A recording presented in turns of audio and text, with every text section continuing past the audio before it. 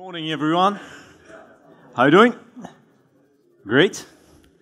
All right. So, a couple years ago, I had a mission. My mission was to create an API. Not a very fancy API, though, but a RESTful API with the hypermedia stuff and a simple authentication method. Then I said, yeah, all right. I am ready. But there was some weird stuff happening because I had to create some tokens in order to say, okay, basically exchange your credentials for a token so you can use the API back and forth. But that token should expire. Okay, I will just store that information in the database. It's the most natural way to do that. Some months later, I was asked to do like, now we have 2 clients. Some tokens can only be used by one of these clients. Okay. Let's stuck that into the database again, and more of these things kept coming. And you can see that it was wonderful. Everything was perfect, but no. The database was a mess. We had expired tokens in a database. We had a lot of issues there. And when I look at that mess, I said, okay, I'm done. We need something simple in order to work. Yeah, my clicker is not good. We need it simple. And my name is Luis Cobucci. I'm a Brazilian developer living in Amsterdam. I help Ocramios to break doctrine. I also help Rafael to ruin everything on Amsterdam PHP. I work at Werkspot. It's a Dutch company that also has some business in Instapro, in Italy, as Instapro. And after I went through all these database troubles, I found something very interesting. It was a work that started in 2012. It was basically to have smart tokens.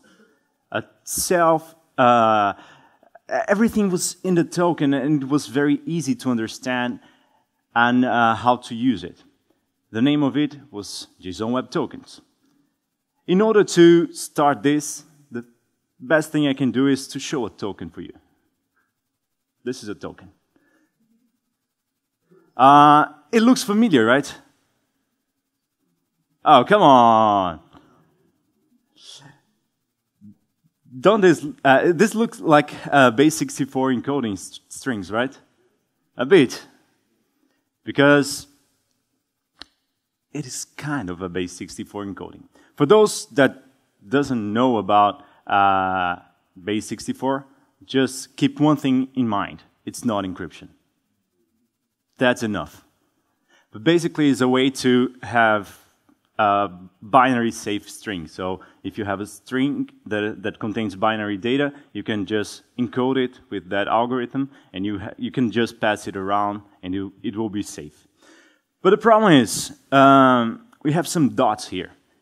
And base64 encoding doesn't have dots. The idea of the dots is to serve as separators. And there's another difference here in this encoded string, because it's a variation of a base64 encoding. It's what we call base64 URL. Basically, it converts some characters in order to make it safe to be passed in a query string, or basically on the URL, any part of it. Okay, so now that we know how to decode this token, let's apply that algorithm. And the result will be this. So, yeah, we have a JSON. Perfect. We can do all sorts of things. We can store anything in the JSON and pass it around, right? The first use case, or the most common use case, is about authorization and authentication, where you have two sides of it, the client and an API. The client basically presents the credentials, the API validates the credentials. This is basically an example of the object that you can use as JSON content. We're going to talk about what does it mean. And the API sends the token back, and for next request, the token will be passed as authorization header, and the API will be able to say, okay, is the signature valid? Is this client allowed to use this token? The issuer was me, or somebody else issued this token? And can this token be used at this moment? Another common use case, and that helps a lot, is links. Have you ever needed to create a reset password token or email? And you needed to store things in the database or find a way to be able to expire this token. With JSON Web Token, it makes very simple, because you can set, okay, the expiration of this token is in 2 days. So the user is the user 1, 2, or 3. You will have a string, and you can just pass it on the URL. The same thing happens with the pages that you need, like the user must be logged to use a content, and you want to, from an email, you want to log in the user. You can also use a JSON Web Token to do that. CSRF validation. Ocramius created this library that basically puts the ID. So let's go back a bit. CSRF is basically a security measure to make sure that nobody is... the user sending the form is the right user, and you certifies that. So usually you put a token in your session, and this goes also in the form. When you have the request, you receive the token on the form and validates, okay, is this the same token or not? So you can also use JSON Web Tokens to implement that. So the token that goes in the form is a smart token, is the one that knows about expiration and all sorts of things. So this library is pretty nice and helps you to manipulate this inside forms. And a different use case is regarding sessions. The standard PHP session basically works with cookies, right? So you have something, some data that the web server stores into a file, gets an identifier, and sends it back to the client, right?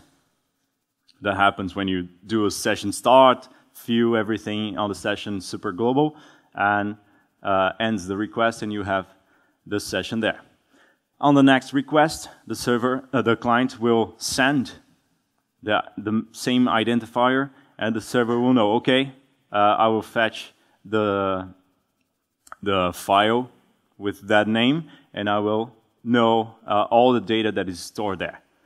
This involves storing, so I/O, also serializing, because session data is serialized in order to be stored into a file.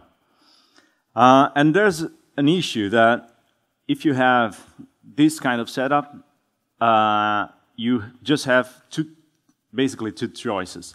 Either you you remove the storage from the web server, or you just say, okay, the load balancer will do a sticky session. So if the client was processed on the server 1, it will always go to the server 1. This involves a lot of things, and also relying on super globals is not really cool, right? So if you want, you can use a JSON Web Token that basically contains the session data, and it's passed to any web server, and anyone can process that request. Of course, it has some limitations, it has some issues that you need to understand because, well, base64 is not encryption, do you remember? So you need to ensure that you're not saving sensitive data inside of the token. Another library that you can use is this one that we created together, Cremius, me, and Maluquinho. And it's basically a middleware that you can use to create and manipulate sessions using JSON Web Tokens.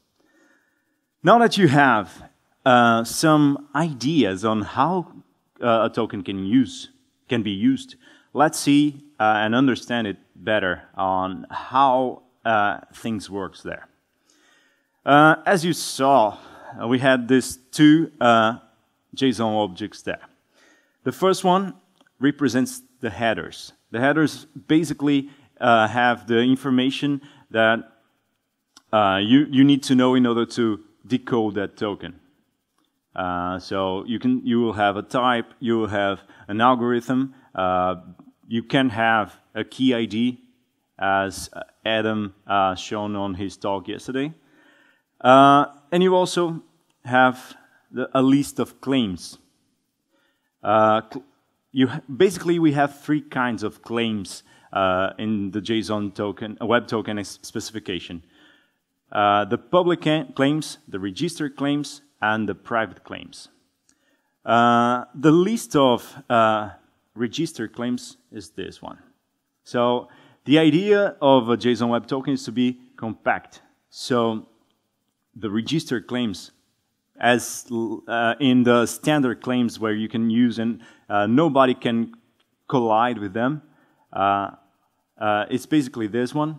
We have on the top the token ID, which is the identifier for the token, the issuer, so what was the server or the host name that issued the token, basically an identification for that. The audience of the token, so what are the clients that are permitted to consume this token or to use that token. So it can be just a single string or URI or an array of strings. The subject of the token, what the token relates to, and finally the three informations about dates. Issued at, when the token was created, expiration, and not before, which is basically the minimum time where the token can be used. So these three are very powerful because you can say, I'm creating the token now. It can only be used till tomorrow, but it cannot be used before or 5 minutes from now. So you can specify a very good range. And this numeric date usually is represented using a Unix timestamp, as in integer, but it can also be a string so it will be a timestamp with microseconds.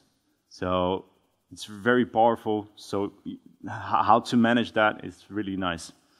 The first registered claims are case sensitive. So when you're validating them, you must be sure that you're doing in a right way. Apart from the registered claims, we have the idea of public claims. Public claims are basically claims that people from all around the world, they are using all the time the same claims. So it can be standardized sometime. So we reserve them as public for some time and then we register them.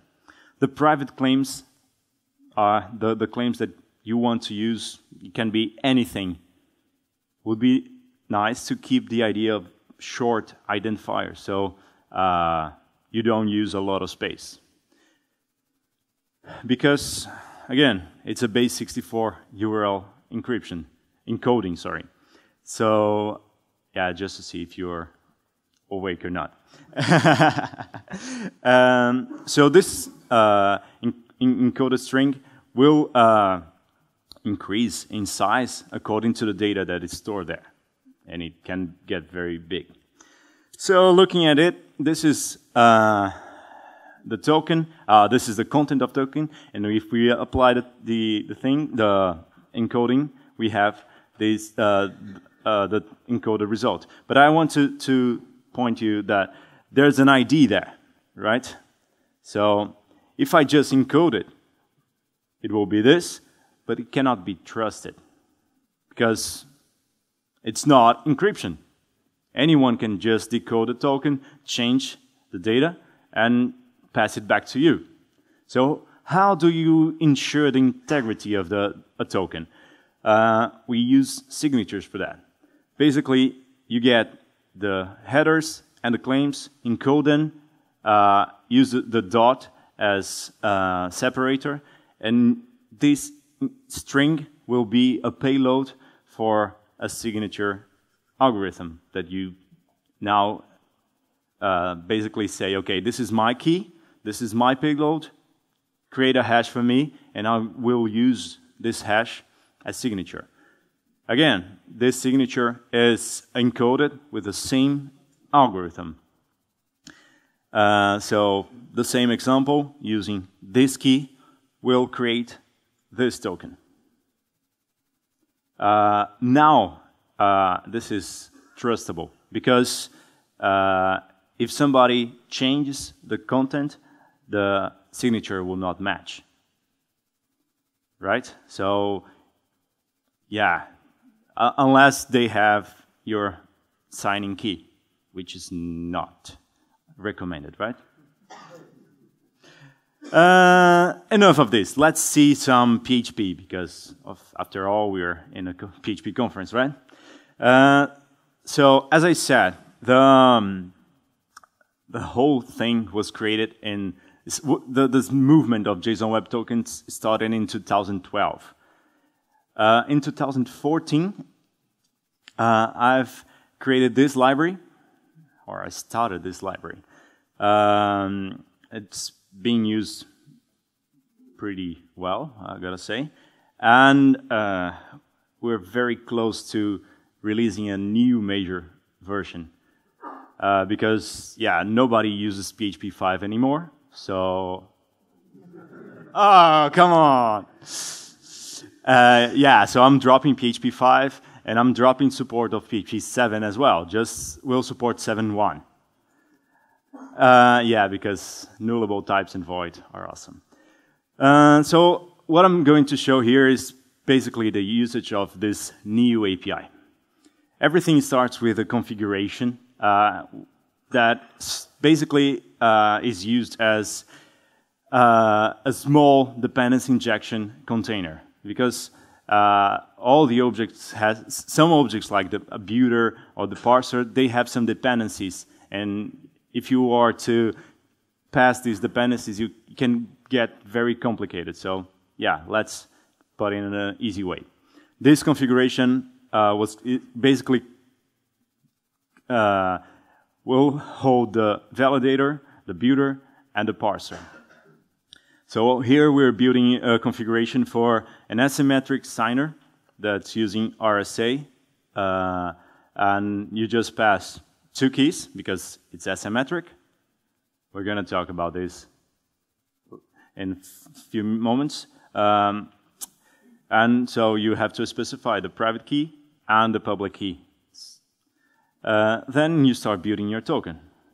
You get a configuration object, and you're saying, okay, this token is identified by this ID, was issued by this host. This is the list of permitted clients, was issued at now. It's valid for 1 hour and can only be used after 30 seconds from now. And I have a private claim here. It's not that short. It says user ID is 1. And I just get a token, passing the signer and the signing key. And if I do a toString, or I do a typecast for string, I will have my token. as string.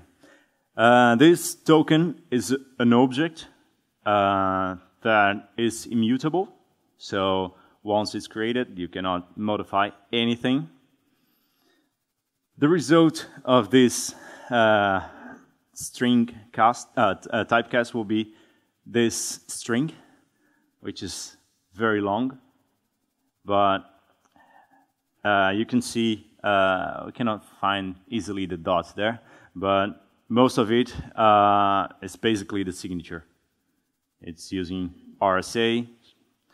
And if I want to parse the token, I just get it, the JSON string, the JSON Web Token, go to the parser, and I have my object back. Okay, so I know how to create a token using PHP. I know how to parse a token using PHP.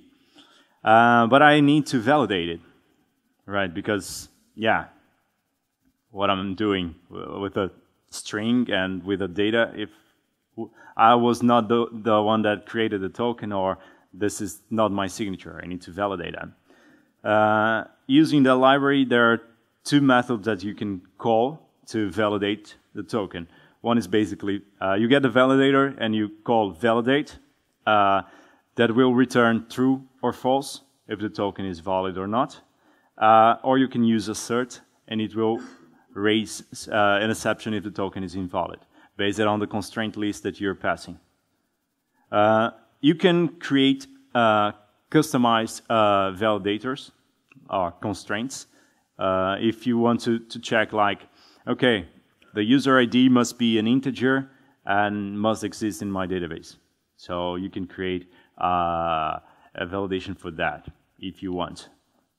Here I'm basically checking if the token was issued by me, is permitted for this client, and it's valid now, and it was signed with my signer and verification key, which is my public key.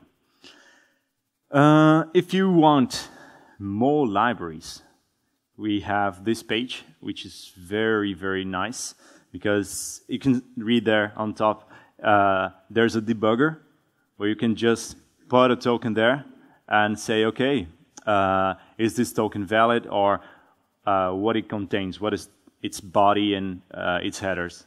You can easily see. And also for RSA and HMAC, you can validate the signature. You have a filter there that says, okay, I want to see all the PHP implementations or the Java implementations, JavaScript, Go, whatever. You can just go there and see. All right, guys. So we saw what is a JSON Web Token. We saw how to use it, some ideas. It's important to say that your imagination is the limit. You can use in all sorts of ways. I was talking with Kremius some days ago, and he had an idea to use it with CAPTCHAs. So you can validate that and pass the token instead of putting things into the session. Yeah, you can do that. On these years that I maintained this library, I had some questions about the JSON Web Token usage, and so I'm basically bringing them. First question is it a replacement for OAuth? Short answer, no. The idea of a JSON Web Token is basically to be a token. It doesn't say that you need to use to create this authorization and authentication flow. No, that's up to you. In fact, you can also combine the JSON Web Token with the OAuth. If you see the OAuth server of the PHP League, you will see that we have JSON Web Token support there. And it works fine. The access key and also the refresh key, you can use JSON Web Tokens there.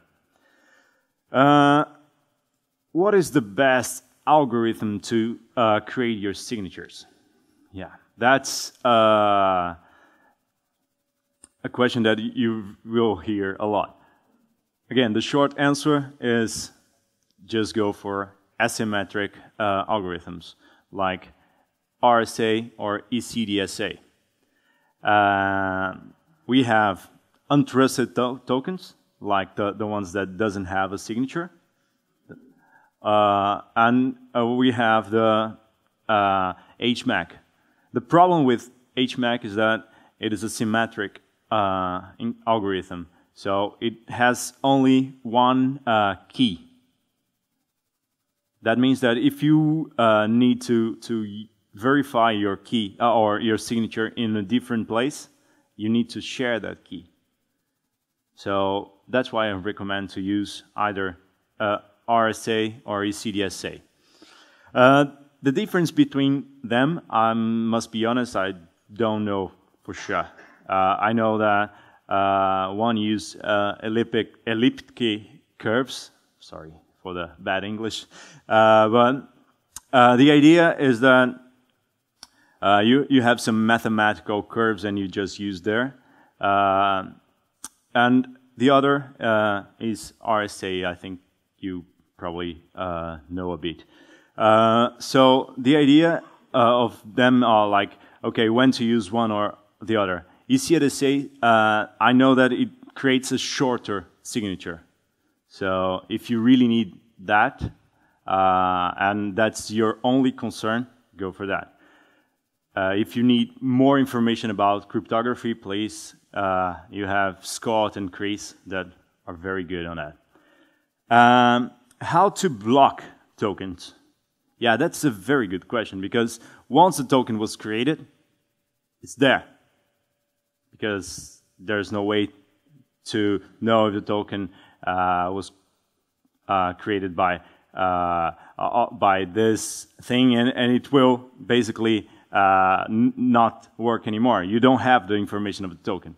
So what we do is we use the JSON token ID to set the identifier, and if we want to, okay, this token is not, it cannot be used anymore, even though it is, it's not expired.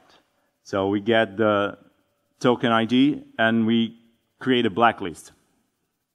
You can use a cache system to use that, setting like the time to leave of the cache entry will be the same amount of expiration. So the cache will do the cleanup for you.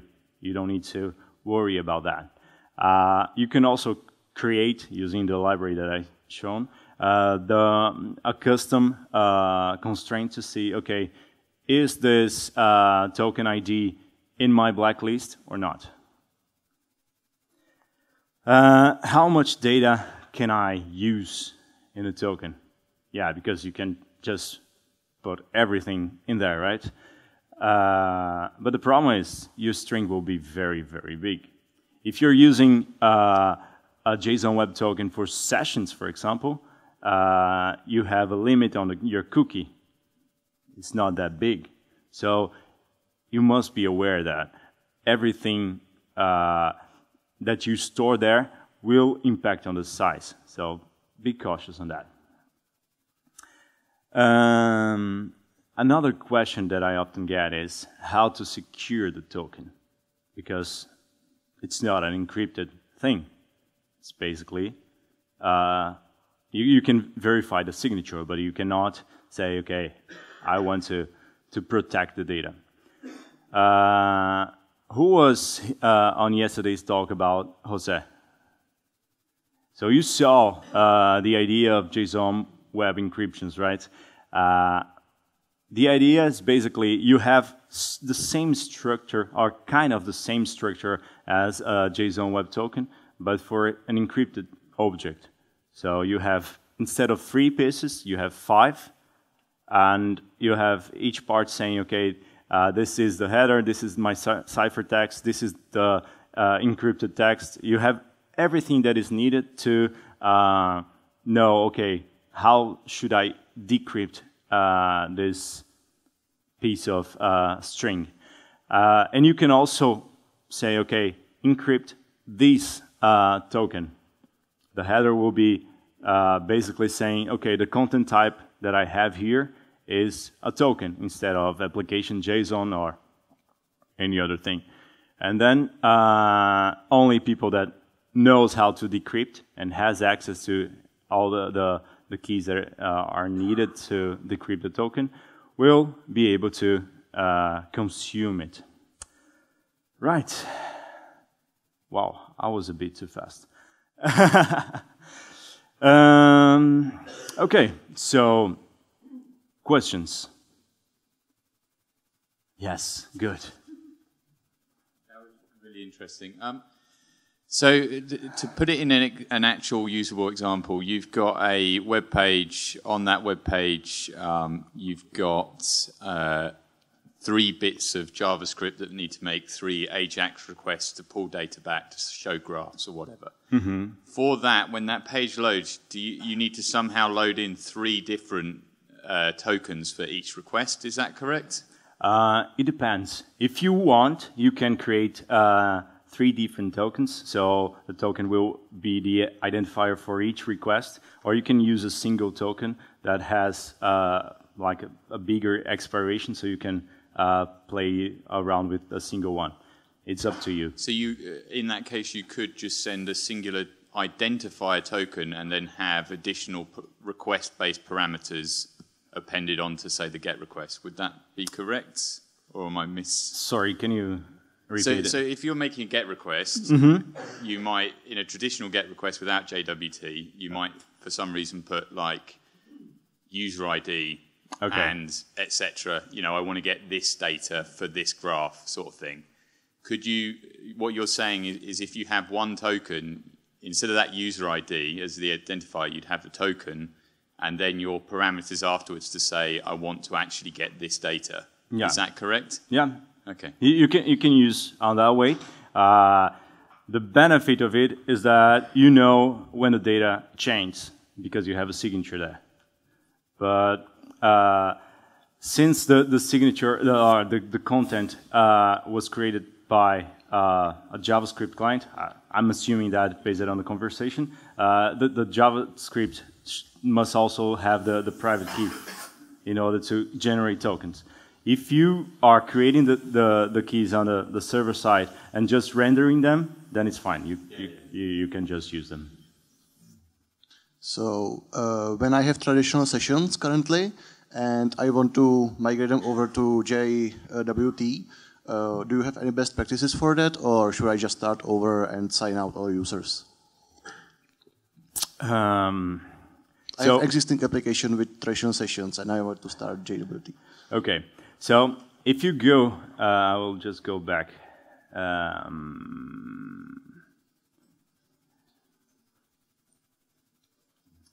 Here, if you go to that page, you will see all the limitations that we have and that we must understand because, as I said, the token is not encrypted by default.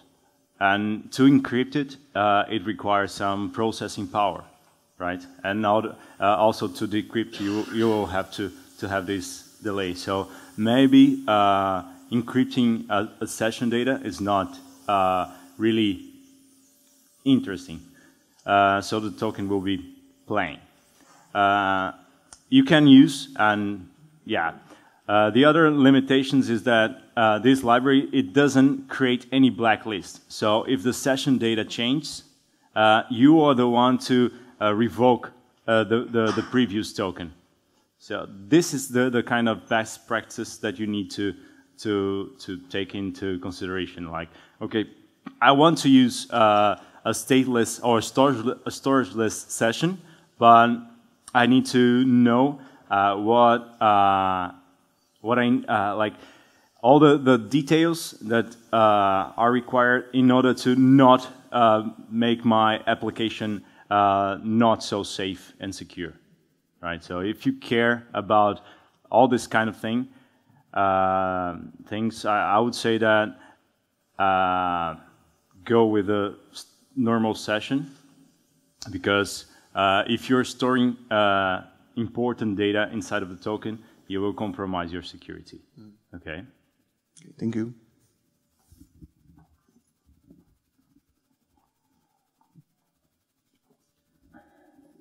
So I get the impression that you should only use this if you actually need to store some data inside your token, because otherwise is it more secure if you have all your data in your database and you just use a nonsense token, because then you don't expose any data to the client? Usually, you don't have any problem on exposing the expiration date or the date that the token was issued. The user ID and the username and so on. Yeah. Yeah, and also, yeah, the user ID is like, what the user can do with the user ID. Yeah. But if you store the user email in the token, then, my friend, you have a problem. Yeah.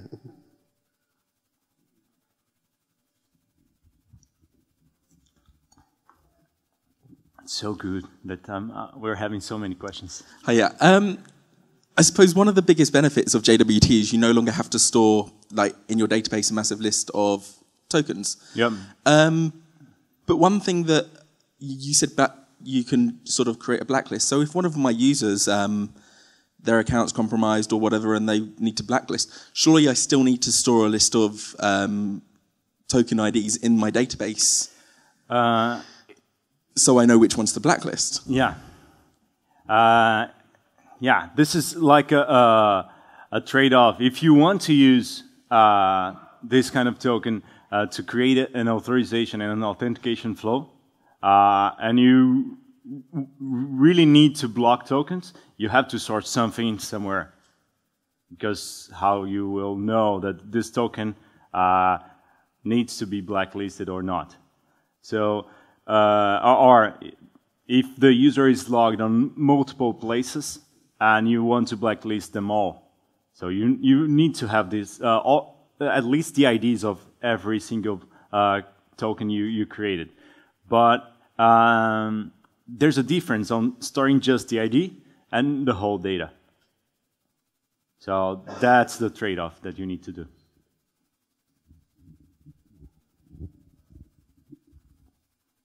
I was listening about the signing. So this having the public key to sign, the client to sign the request, isn't there any type of problem on the if someone steals my signing key that I get compromised? If well, the signing key will be the private, not the public. But if somebody have access to your private key, you have a bigger problem than just the token, right? No, I was talking about the client signing the request for the server. Maybe I don't know if I understood the flow correctly. Usually, you just sign the token on at the time that you're issuing it. So. If you want to have, like we had yesterday, the use case where both request and response are signed, and they are signed by different issuers, then you have the private key and the public key here, and the private key and the public key here, and they don't they're not the same.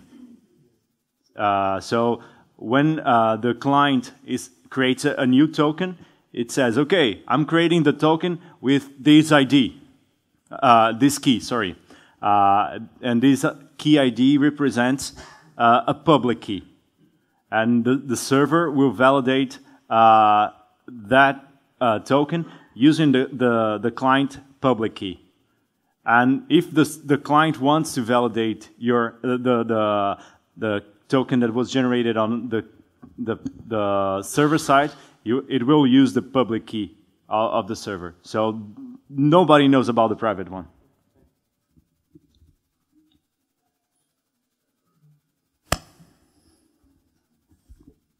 Thanks. For token invalidation, this might be a terrible idea. Please tell me if it is.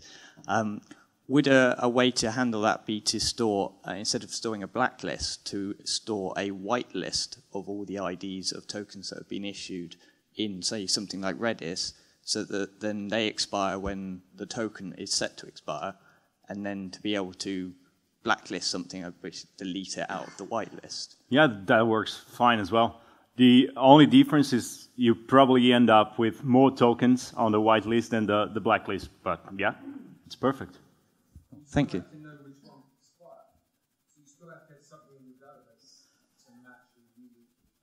No, in that case, you wouldn't have that problem because like every token you issue, you put the ID in Redis, and it will expire in some minutes. So you already have the expiration, and that's granted for on the cache system. So when the token expires, you don't have the whitelist there anymore. The validation will be, is my token there? Okay, so I'm safe. Instead of, is my token blacklist? Okay, you are not allowed to use it. So yeah, it works fine. It's moving where you store that. It's moving where you store the association between the user ID and the token out of your database and into Redis. No, oh, okay. To blacklist someone whose account is now locked. Yeah. It's just moving where you store that. Yeah, and I guess I would store the ID with the token in Redis, so I could look it up and blacklist it. Yeah.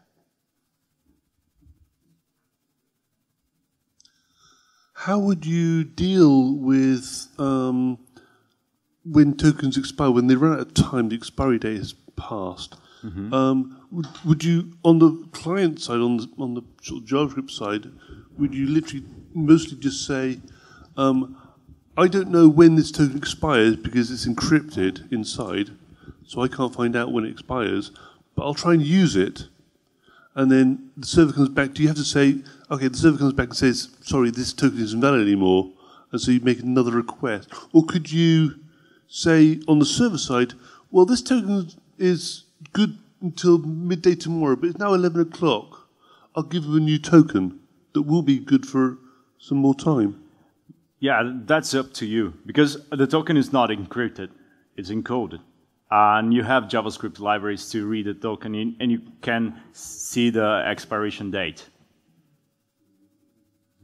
So yeah, if the client doesn't want to open the token and to read it, it will just say, okay, the token is invalid, or you can do what you're saying. Okay, your request is valid, but in 5 minutes the token will expire, so here's my a new token. I created that, so you don't need to bother with refreshing the token. But when it expires and the client didn't request anything in order to the server to create a new token, it will be expired, and period. Otherwise, you're also compromising the security of your API. Yeah, because if you're using the token as a bearer token, it just says, here's something that you gave me, or that somebody gave me, here's this. You have to trust that bearer token was given to the right person and hasn't been shared around. Yeah. So if you then upgraded that token, that is a potential security issue, because you don't necessarily know they genuinely were given the token. Yeah, but that happens despite of Json Web Tokens. With OAuth, you have a bearer token as well, and you can share that token around and do new requests. Yeah.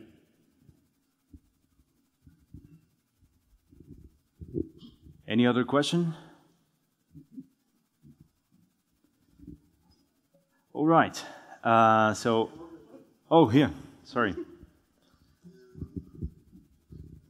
Do you have somewhere I can go where I want to have a list of libraries you can use together with this? Yep. This website. Here.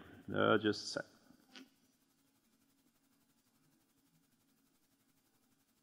This one. JWT.io. You can just see libraries implemented in all sorts of languages.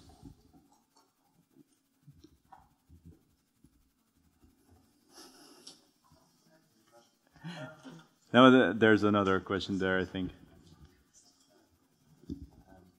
What's the significance of the little three-letter acronyms? Sorry? Like the sub and AUD, IET. Okay. Are they acronyms? Yeah. The idea was to have a compact representation. So JSON token ID, issuer, audience, subject, issued at, expires, and not before. Brilliant, thanks. There's another one.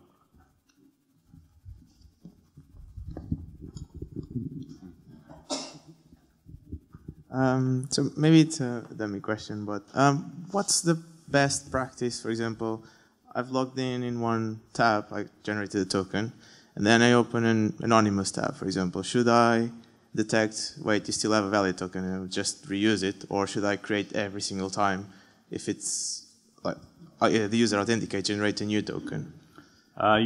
You're basically talking about the two sides, right? The JavaScript or the client side and the API. Yes, on the API side. Yeah, the API must receive a request in order to know if the token was used or not. So if the token is stored in the local storage, the API doesn't know unless we have a request, right? Yep.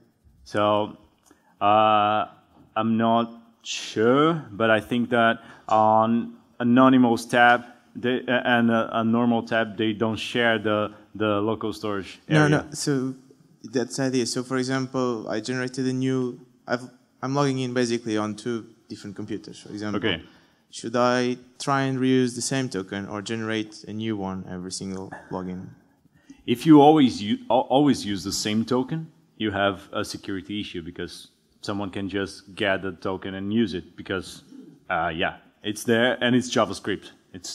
You can just read the token and get it.